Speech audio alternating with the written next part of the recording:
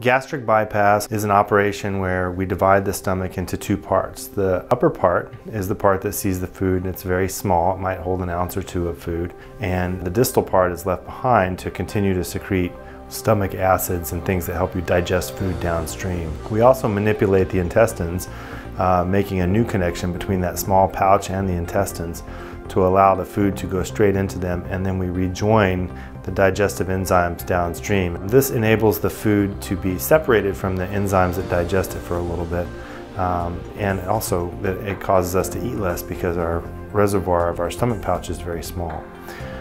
Also, in this operation, there are hormones that are upregulated to help us feel less hungry, and also to treat our diabetes by making us more sensitive to the insulin that we secrete. In fact, this operation has about an 84% chance of putting it into remission in people that have been diabetic for less than 13 years. It's a very powerful tool to help us treat obesity and metabolic diseases like diabetes.